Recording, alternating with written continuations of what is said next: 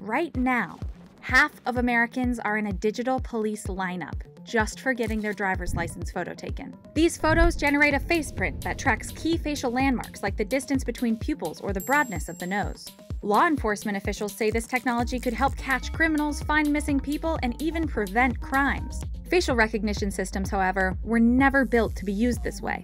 In one case, the New York Police Department did not have a clear view of a thief's face in security footage. When it was observed the perpetrator looked like actor Woody Harrelson, the NYPD combined Harrelson's face with a pixelated one of the suspects, leading to that man's arrest. The NYPD sets its face recognition system to pull 200 or more matches in each search. In some documented cases, the algorithm concluded other matches looked more like the suspect in question rather than the person that was actually charged and arrested. This means there's a lot of room for error, and the defendant often isn't even given this information. And though it's rare for a person to be arrested based solely on a facial recognition match, a false match will likely lead to at least a visit from police. Facial recognition algorithms are less accurate for women and people of color, so people who fall into these groups may suffer the most from this technology.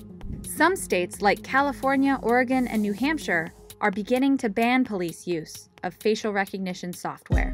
Hey, thanks for watching. If you like this video, check out these other videos from USA Today to stay up to date with all the latest news.